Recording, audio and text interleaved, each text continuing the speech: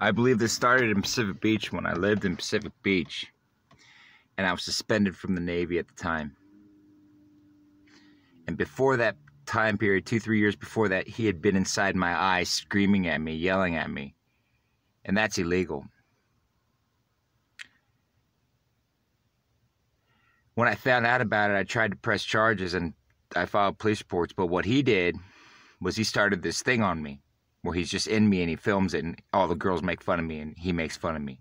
And all he does is tell me to shut up from inside me all the time. But why did he do that? He did that because I was ready to press charges back in 2010 in PB for what he was doing to me. The same exact treatment. So now his whole show does nothing more than violate my civil rights in the way I was going to press charges. That way, when I say, well, I pressed charges for 2010, he's going to say, what do you mean? In 2021, I was doing it too, and everyone knows it. How are you going to get me in trouble now? And that's what's going on here. And he's just still doing it. It's illegal as hell. I don't know how they authorized it.